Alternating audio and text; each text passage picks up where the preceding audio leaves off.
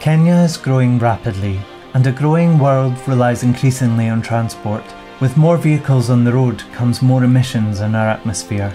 To combat this, one company is aiming to solve the problem at the ground level and weave clean transport into the very fabric of this quickly developing world. My name is Philip Laufström. For the past couple of years, I've worked as CEO of Rome Motors.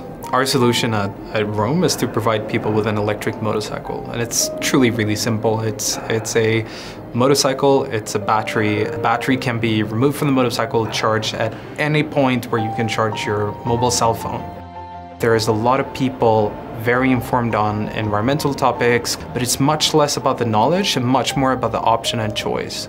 Do you have an option to your petrol motorcycle? Do you have an option for an electric vehicle?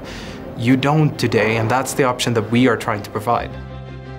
The whole motorcycle sector is today growing at an exponential rate. I mean, we're seeing 20,000 motorcycles being added to the streets every month. So the urgency of the problem really is here and now. We need to get sustainable transport solutions out today.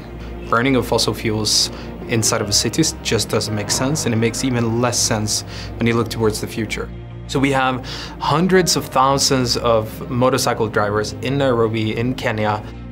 With an electric solution, they're able to double their daily income compared to spending money on fuel, which gives them the possibility of saving more money, providing better schooling for their children, and all of that on top of being able to be in a more healthier environment.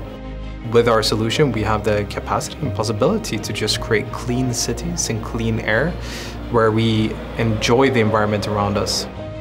Winning the Earthshot Prize for us would give us a possibility to scale up faster and to do more with it. And it would be a tremendous honor for both our team and for myself, and a recognition of all the hard work that's been put in so far. I feel a lot of hope just based on the capacity that I know humans have to supply solutions.